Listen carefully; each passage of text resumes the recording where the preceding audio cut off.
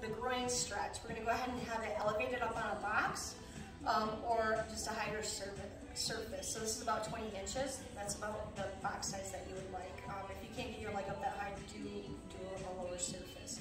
I'm gonna go ahead and bring my leg up onto the box. Make sure it's facing nice and straight on, and I'm gonna make sure my knees lined up with the second and third toe. Here I am, I'm nice and squared.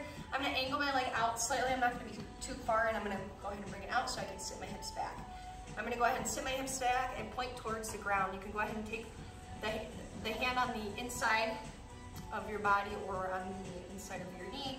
You can place it on top of your foot, or you can place it just on the box. We're gonna go ahead and just point towards the ground. I'm gonna use this hand to support so I'm not shifting or falling. I'm gonna sit back, and my back's gonna be nice and flat.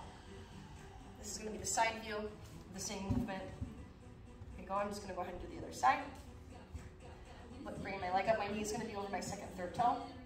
I'm gonna use this inside hand as support to just kind of hold, kind of pull myself in, and I'm gonna go ahead and let my other arm dangle and sit my hips back. You see how nice and flat my back is? I'm not rounding or arching my upper back at all. So it's nice and flat, and I'm really sitting my hips back and just kind of relaxing. Make sure you breathe throughout this movement. We don't want to hold our breath. You would want to at least hold stretch for 30 seconds on each side before moving on to the next movement.